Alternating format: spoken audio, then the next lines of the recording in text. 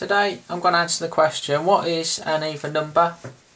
Well, to decide if a number is even, all you need to do is look at the last digit of your number and decide if it ends in a 0, 2, 4, 6 or an 8. And if it ends in these numbers, it's definitely going to be an even number. So let's have a look at a little example here. So we've got to circle all of the even numbers. So we just need to look at the last digit of each number.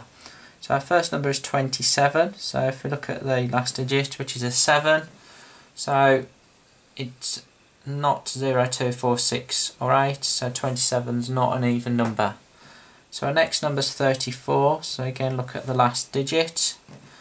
So the last digit is a 4, so it is going to be an even number, so we can circle this one. So our next number is 126, so again look at the last digit, which is a 6, so again you can see it's in the list here, so this is going to be an even number.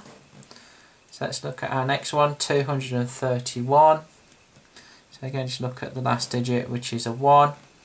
1 doesn't appear in this list above, so 231 is not an even number. So our next number is 50.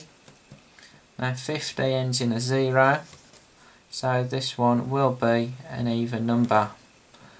And our final number is 1931, so again we just need to look at the last digit. So again this one ends in a 1, so this one's not going to be an even number. So that's basically all you need to do then, is just look at the last digit and see if it ends in a 0, 2, 4, 6 or an 8. Thanks for watching.